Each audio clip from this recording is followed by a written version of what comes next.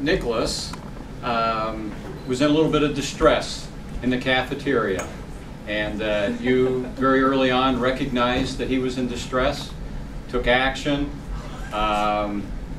and were able to perform the Heimlich Maneuver on Nicholas. And because of that, he's here today and wants to congratulate you along with his family and your the teachers and the principal of the building and the firefighters and the police department. So.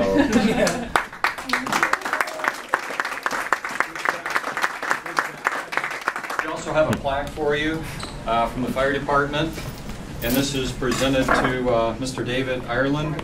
It's a certificate of recognition given for extraordinary personal action, and it's awarded to you this 21st day of May 2013, and we appreciate your quick action and everything you've done for the school. Thank you very much. Congratulations.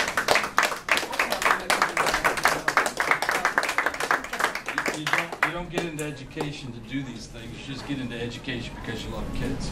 And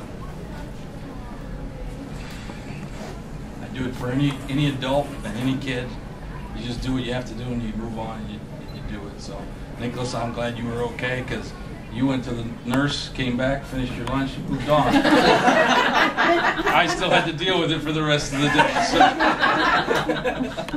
But I appreciate it. I appreciate the training that I was given by Mrs. Bissler and just knowing some of the signs and seeing kids that, I think that's one of our responsibilities as teachers, being a parent, I know, so thank you. Wow. One for him and one for me. Nicholas. Mr. I. Yes, sir. Mr. I.